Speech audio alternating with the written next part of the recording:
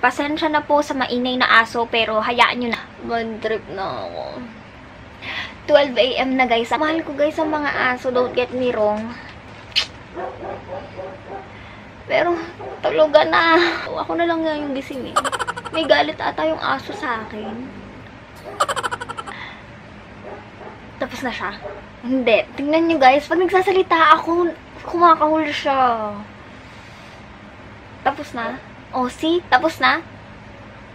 Oh, nahiya. Oh.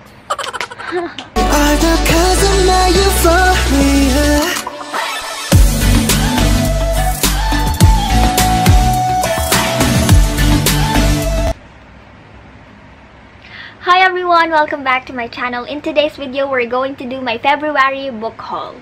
So, before we proceed guys with the book haul, I will introduce you to Philborgs. So, yan siya guys. I will put the logo here.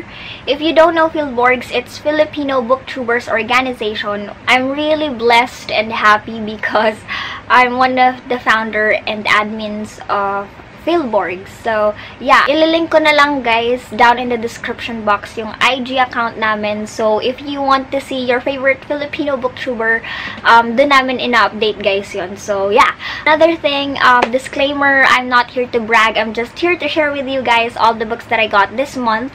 And actually, may iniintay pa akong 4 packages pero hindi ko na sila kayang intayin. Kailangan ko na mag-film and siguro bubuk haul ko na lang sa Instagram ko. So, look forward to that. I don't know, hindi ko pa alam kung anong plano ko or baka mag-vlog ako and dun ko na lang siya i-unbox. So, we'll see. Hindi ko alam. I got 14 books this month, guys. And, hindi po ako, guys, pumunta sa BBW because, first, tamad po tayong tao. Sobrang tamad kong gumala, guys. Tamad po akong lumabas ng bahay. Lumalabas lang ako ng bahay pag feel ko. Pero pag hindi talaga, guys, I'm not gonna go out. I'm just gonna stay in my room, read, or mamimili na lang ako sa online. At least nakahiga lang ako. Sobrang tamad ko, guys, lumabas. Promise. Pero yung MIBF, hindi ko na yun palalampasin. Yun na yung inaabangan kong book fair or book sale. May mga nabili ako from National Bookstore, meron naman from online shop. And pag nakalimutan ko guys kung ano talaga yung username nila or mali man yung sinabi ko, basta ililink ko na lang down in the description box. Let's proceed with the book haul guys. I got 2 books from Mint Books PH. I will link their IG down in the description box. As far as I know, may Shopee rin po sila. So yeah. Anyway, the first book that we have here is Sea Witch by Sarah Henning, and it's a hardbound format. So, this is a retelling of Little Mermaid, but this time, ang makikita natin is yung backstory ng villain, which is Ursula. I really love this kind of novel kasi most of the time, ang nakikita lang nating side is yung sa protagonist. Hindi natin nakikita yung mga reasons or yung backstory ng mga villain. This one, I'm really excited to pick this one up. And yeah, I really love books that involves mermaid, of course, you know that. So, I'm really excited to get into this novel. So, yeah. Next book that I got from Mint Books PH is The Throne of Glass series by Sarah J. Maas. So, I got this in hardbound format. So, I'm currently editing. And I realized I said Throne of Glass series. Dapat Kingdom of Ash. So, sorry. Yeah, let's go back to the haul. You know that I got Throne of Glass series last month. And, puro paperback sila. And, sinadya ko yun, guys. Buti na lang paperback yung mga yun. Kasi gold siya. Parang gusto ko mag-stand out tong librong to. And, this is the last book sa Throne of Glass series. Kaya, sobrang happy ako because magsa-stand out siya sa collection ko. So, yeah. Itong sunod ko, ipapakitang libro, hindi ko maalala kung saan ko nabili. As in, hindi ko makita sa DM ko or sa IG ko. As in, hindi ko alam kung saan ko siya nabili, guys. But, this is The City of Ghosts by Victoria Schwab. And this is a middle grade fantasy novel. This is about our main character, Cass. After she drowned, guys, she can pull back the veil that separates the living from the dead so she can see ghosts. Basta nakakakita siya ng ghost. Yun lang yung alam ko dito, guys. And hindi ko rin alam kung magkano ko siya nabili. Ang galing-galing ko talagang booktuber. Hindi po dapat ako tinutularan. So, yeah, I'm just excited. Though, hindi ko alam kung babasahin ko agad siya. Kung babasahin ko man siguro to, kailangan kasama ko yung boyfriend ko or mga kapatid ko. Kasi po, matatakotin po ako. And hindi ko alam kung horror novel to. I'm not sure. Pero kasi Victoria Schwab siya and sobrang favorite ko talaga si V.E. Schwab or Victoria Schwab. That's why I got this book, even if I'm not sure kung babasahin ko siya. Kasi talagang idol ko lang talaga si Victoria Schwab. So, yun. Let's proceed with the last 3 books that I got from online shop. Siya naman is si Laguna Fables. I will link her IG down in the description box. I got 3 books from her. Ang una ko nabili from Laguna Fables is The City of Brass by S.A. Chakraborty. And the only thing that I know about this book is our protagonist doesn't believe in magic. But then she found out or discovered that she has magic. So, yun lang talaga yung alam ko dito. Hindi ko alam talagang bakit ako nagbo-booktube. Wala naman akong masabi. The next book that I got from Laguna Fables is An Assassin's Guide to Love and Treason by Virginia Boker or Boker. I don't know how to pronounce her name, but that's it. This is about our main character, Catherine, and her mission is to kill the queen. Then she's gonna meet this guy named Toby, who is a spy to the queen and has his own secrets. So that's it. That's all I know. Wala kayong maaasahan sa akin pagdating sa summary. So, pagpasensyahan nyo na po. The last book that I got from Laguna Fables is Sky in the Deep by Adrian Young. I'm just interested because of the cover. Yun lang. Kasi hindi ko inaalam yung summary. But, as far as I know, this is a feminist book. Of course, our protagonist is female. So, yeah. Girl power na naman to, guys. So, let's proceed with all the books that I got from National Bookstore. And I got 1, 2, 3, 4, 5, 6, 7, 8, 9. I got 9 books from NBS. And, yun, hindi na nga rin kasi ako nakapunta sa BBW. Kaya, namili na lang ako sa online and sa National Bookstore dito sa amin. So, the first book that I got is Evermore by Sarah Holland. This is the second installment. As far as I know, duology lang siya. Hindi ko sure. But, yeah, this is the second book sa Everless. And I'm really excited to pick this one up. Medyo madami-dami pa yung TBR ko ngayon. And I don't know kung mababasa ko agad siya. Everless is one of my favorite books right now. But, yeah. I got this for 489 pesos. And this is a dystopian and fantasy novel at the same time. So, yeah. Then the next book, I don't know if this is a book or a graphic novel, but anyway, this is And the Ocean Was Our Sky by Patrick Ness. This is my first book or graphic novel, hindi ko alam kung anong tawag dito, by Patrick Ness. And ayan kasi siya, guys. May illustration siya sa loob. So, yeah. I don't know anything about this book, pero sobrang nakikita ko siya sa National Bookstore lagi. And ang ganda niya, guys.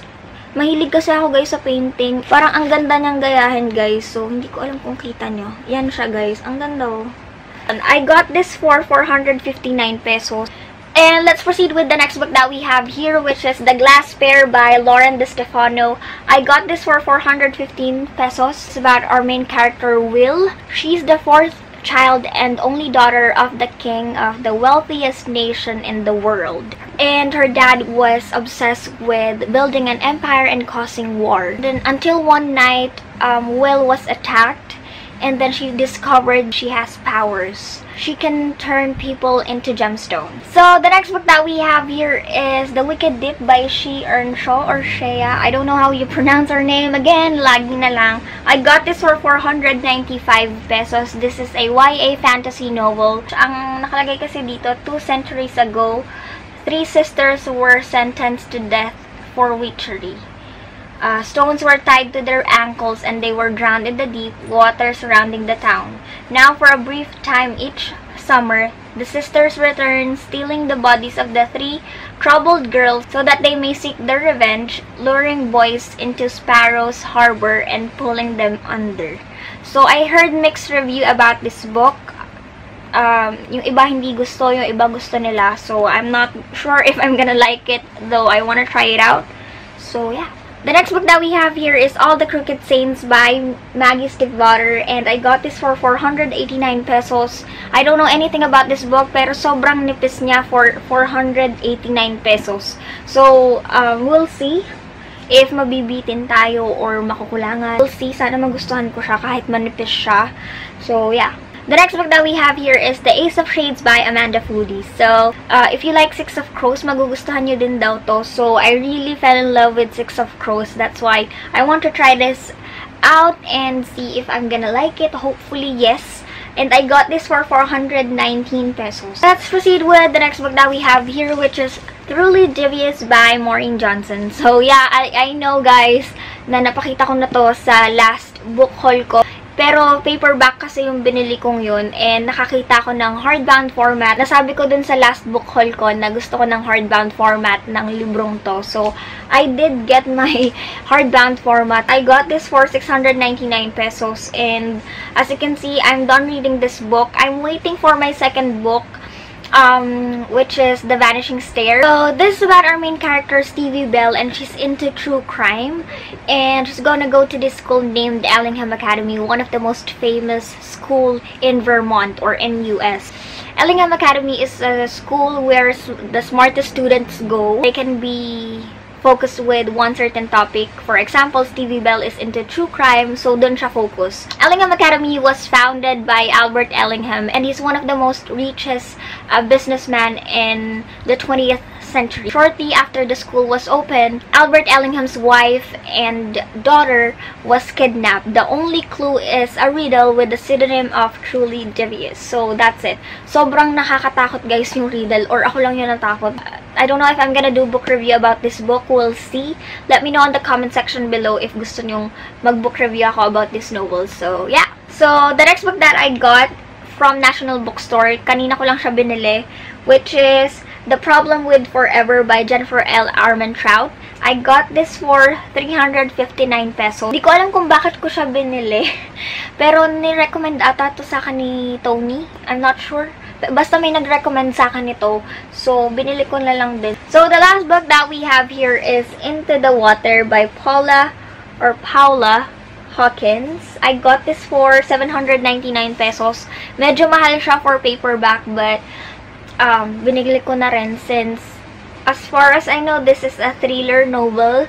And medyo gusto ko ngayon yung ganitong novel. Thriller and mystery novel yung hinahanap kong libro ngayon. So, this is the last book that I got. Yun nga, may iniintay pa akong 4 na packages and hindi pa siya dumadating.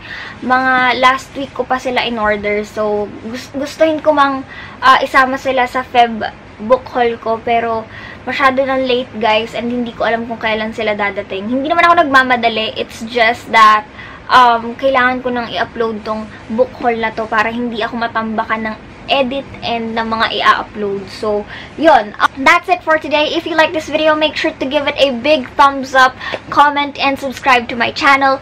Follow me on my social media accounts that will be linked or written down in the description box. Again, thank you guys for watching. I love you and see you on my next video. Stay beautiful and happy reading. Bye-bye.